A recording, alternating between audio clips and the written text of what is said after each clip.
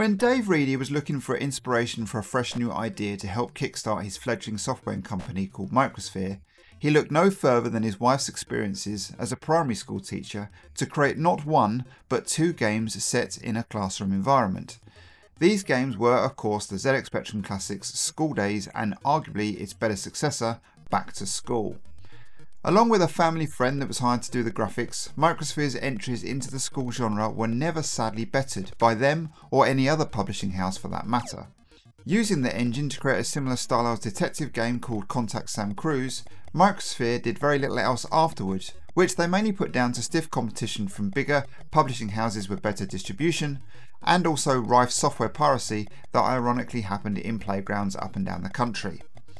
Perhaps software publishers thought that the last thing kids wanted to do after school is play a game set in school, but surely the success of both Skool Daze and Back to School showed that obviously wasn't the case.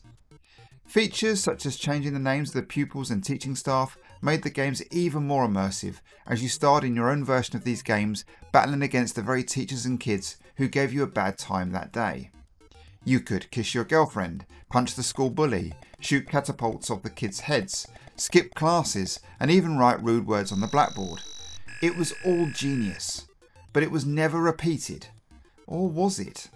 Well, I've tried to track down some of the other offerings you had back then if you wanted to experience more games featured in school or around it, and I'm going to count them down to find the best alternatives to these classics, which we all know are the supreme champions at the classroom genre. I'm not looking at text adventures, as although there were a few set in a school environment, we want something like the Microsphere offerings, something with a graphical interpretation of the school experience. Now, to say I struggle to find any games, let alone some good ones, is an understatement. I scoured all the Spectrum database back websites for keywords, searched the contents of magazine collections on the Internet Archive, asked friends in Discord, and asked for help in popular Spectrum Facebook groups. A few titles were mentioned that featured a school at some point in the game, but nothing that was very much embedded into the school genre. Some games, like Blinky's Scary School, seen here for example, give it the large one about being a school game to actually be set in some castle or some shit like that.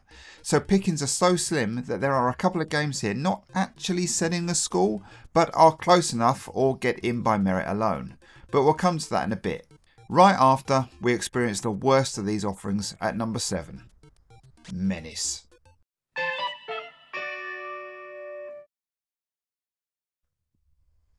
"1983 was pretty early on in the Spectrum's life, and boy does it show here. A 16k game set in a classroom where somehow you've got to get the pink boy in trouble and or harass the teacher with various tools on offer. This is all rather redundant though, as hitting any other child loses a life, which you'll soon discover fairly early on is seemingly impossible to avoid. Originally released by Fashionsoft and then re-released by Firebird, it was a tad early to be reviewed by the main magazines, but was held accountable by Home Computer Weekly, who actually flipping liked it. Although they did agree that it required a certain amount of skill to progress. I guess the bar was set pretty low in 1983, with games like Manic Miner being the very cream of the crop at this point. So it's easy to be dismissive now, but yeah, if this wasn't considered crap back then, it certainly is some 40 odd years later. The controls are way too sensitive, and your fellow classmates move at too much of a pace to make anything remotely playable. Having A and Z as left and right controls didn't do much to help the difficulty rating even more so. It's bloody awful.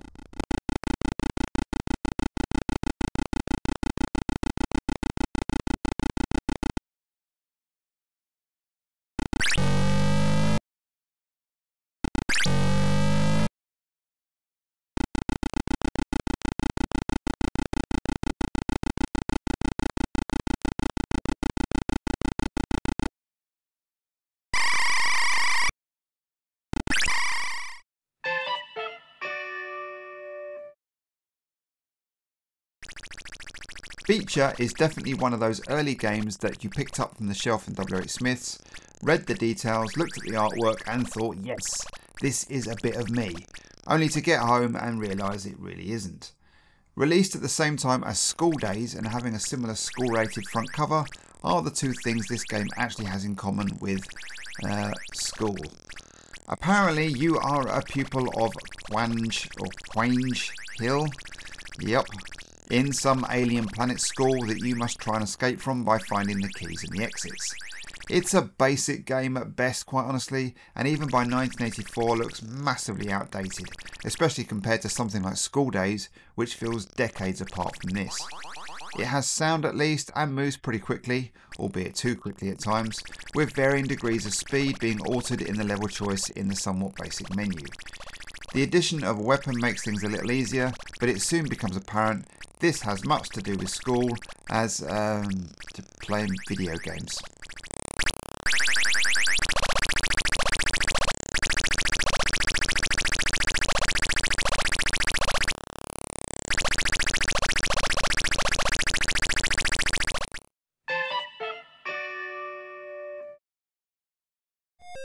The only game written for the Spectrum by a chap going by the name of Tubaruba. Tubaruba is the nickname of the naughty score kid in the game who must collect 50 quid lying around the school to pay for a broken window at the headmaster's request. So sure that Tuba will fail in the task, the headmaster has even bet his Ferrari on him failing. It's a nice premise, but that's as far as this Jet Set Willy on steroids wannabe goes. Firstly, it seems we must accept that the school is rife with strange moving objects that often kill you if you so much as look at them, but also what better way to wander around the school than with a jetpack, allowing you to zoom around and ultimately straight into the path of something that kills you. You also have a gun, which is super handy, and yeah, the school theme that made this game slightly interesting has all but vanished. It's just another cheap platformer that has no real reference to its source material and is not particularly nice to play either. When you do die, there is a strange animation that takes you to the centre of the screen, and after 20 minutes I see why the headmaster was so cocksure his Ferrari was safe. Probably the highlight of the game is Tuba's little comment to the hackers in the intro screen. Bless him.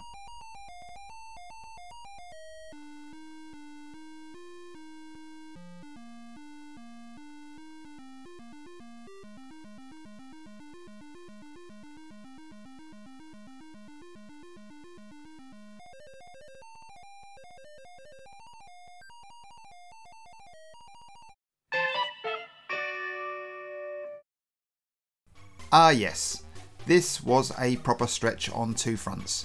Firstly, it's hardly based in a school, rather in the surrounding area of one, and secondly, it's almost a text adventure. Almost. There is a pretty decent menu system and characters to control, and some pretty scary digitised pictures to admire. Admiration continues for the quickest death in a game since trying to get Dizzy to swim. Are you ready? Go! Yeah, so don't return home without your confiscated Walkman, which you must break into school and retrieve. Aiding you in this quest is your mate Hollow. I say aiding, but he really is just a fucking hindrance who is required at times but often refuses requests to follow you.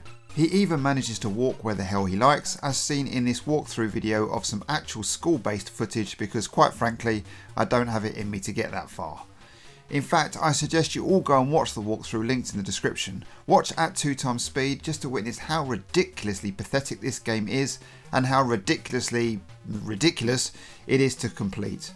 With stupid jumps, bizarre puzzles, stupid side characters and bang average graphics, you would assume the magazines hated it. Well, no, not really. Reviewed in the text adventure section of Crash magazine, it scored a commendable 70%. Sinclair users Graham Taylor went as far to say that the game was like a mix of Spellbound, The Hobbit and Skool Daze. I'm sorry, what now, Graham? To think this retailed for $9.95 on release still blows my mind. With this license, Argos could have done something really pretty special. Kids in the 80s absolutely adored Grange Hill as the peak of after-school viewing. This falls well short of that, and even a Blue Peter game might have been better received than this.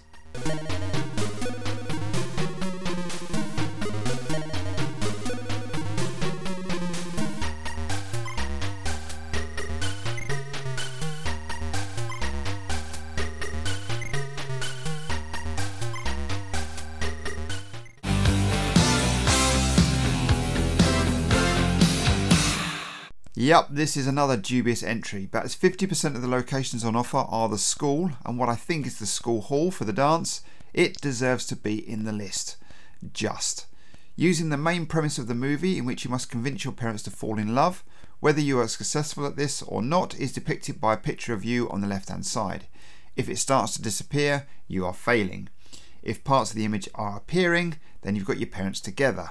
Each time it fully appears, the family photograph on the right will gain extra sections. Complete all those sections and the game is yours. All sounds fairly straightforward, and there's even items scattered about that can help your parents together, but straightforward it really isn't. I'll tell you what else it isn't, and that's fun. Plodding around with your mum following you like a lost puppy is irritating at best. The character sprites are dreadful. Biff looks more like a character from the Goonies than the actual Biff, and the backdrop and locations are sparse to say the least. All the locations of the game can be seen in under 2 minutes, and then it's just a case of wandering around in the hope that you might get your parents to stand close enough to each other for long enough to regenerate the photograph. I suppose that the movie plot is at least attempted in this license, but the execution of it lives up to a majority of movie tie-ins in the 8-bit era. Dreadful. Crash gave it 42%, which is probably too high in all honesty, although weirdly I do remember enjoying this game when I was younger, but I can't fathom how. I presume my imagination played a big part in filling the massive gaps that the game leaves.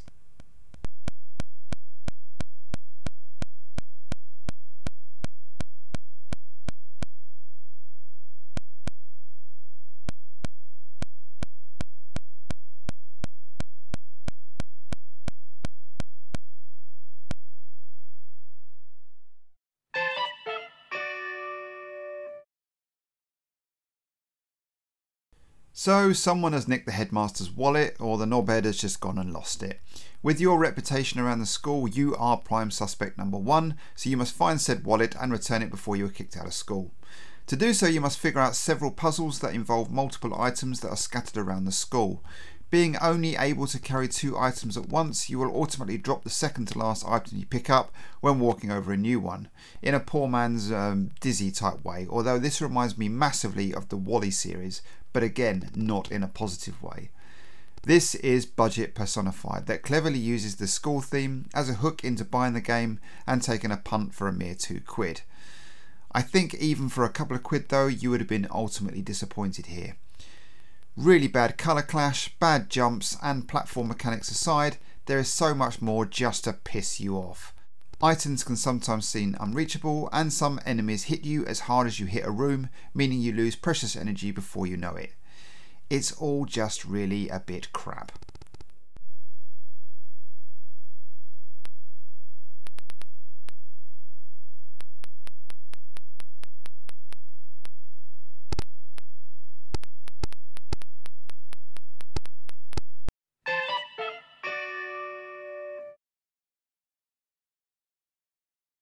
And at number 1, we finally have something flipping brilliant.